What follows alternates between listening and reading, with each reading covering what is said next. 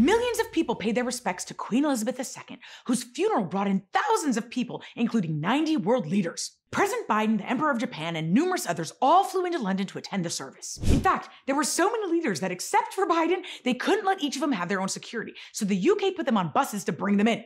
What I wouldn't have done to be a fly on the wall of that bus. Let's put some music and dance like the Queen would have wanted.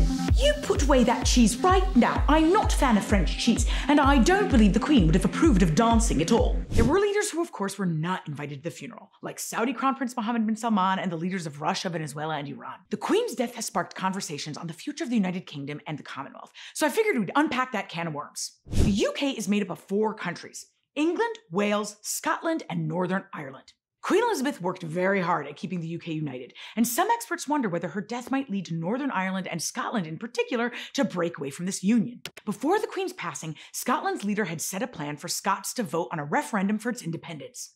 This is actually the second time Scotland is pursuing this referendum, and what sparked it is not the Queen's death, but that the majority of Scots were in favor of staying in the European Union and were annoyed when London decided to break away. The referendum is being planned for a vote next October 2023, so it'll be interesting to see if the Queen's passing further pushes Scots toward independence, since they felt closer to her than they do to King Charles. Let's also talk about the Commonwealth.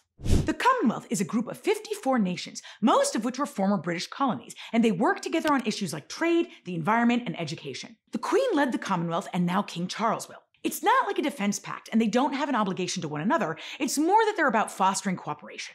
The Queen was also head of state for 15 of the countries in the Commonwealth, which doesn't mean she ruled them, it just means it's a nod to the British Crown and the British Empire those countries used to be part of. So that's why Canada and Australia, for example, just have prime ministers, because the Queen was the head of state. Kind of weird, right?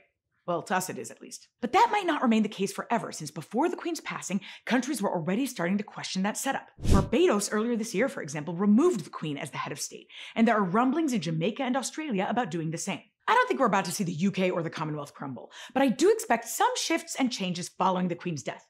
And it's not that King Charles isn't liked, but he's just not as popular as the Queen was, and she was good at being the glue that held it all together.